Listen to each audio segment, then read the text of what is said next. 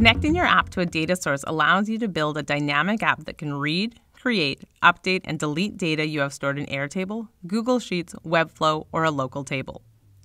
When a data source powers your app, you can continuously update your app contents without having to republish it.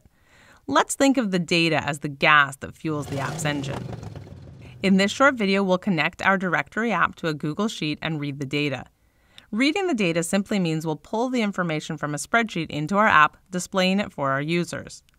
We'll be demonstrating this with Google Sheets, but this lesson is relevant if you're working with another data source.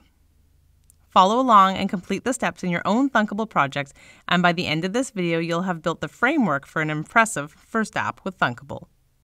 By the end of this lesson, you will be able to connect your Thunkable app to a data source, add a data viewer component to an app, and map spreadsheet columns to app fields to display data. Let's get to it. Here's the employee directory project we've been working on throughout this course. And here's a simple table in Google Sheets where our employee data is stored. A quick note about the image links within your data source. You want to ensure the images are accessible by public URL, meaning that a login isn't necessary to access them. We've uploaded our images to Cloudinary and have included the public URL in our spreadsheet. Our task is to connect our Thunkable app to this spreadsheet so that we can view the data in our app. Here on the team home screen, we will display a list of Thunkable employees.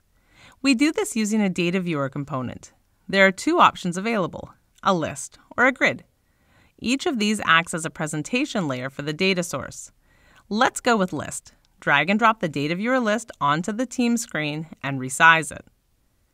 In the Data Viewer's Properties panel, click the Connect to Data Source button. If you've previously connected data sources, they will be provided as options for you, but we have a new data source to connect, so we'll click Create New. The data source we're working with is Google Sheets, but this tutorial is relevant regardless of your data source. Locate your spreadsheet and click Select. Rename the data source if you'd like, and indicate which row your column headers are in and which row is the first to contain data.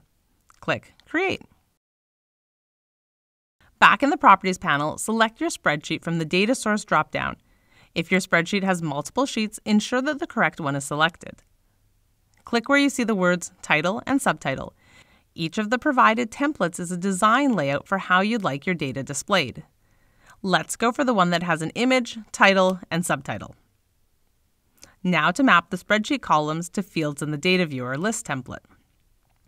To do this, click in each of the fields associated with the layout you chose and select from the drop-down of your column headers. Click the Web Preview button for a quick sneak peek. Looking good! Our app is being populated according to the data in our connected spreadsheet.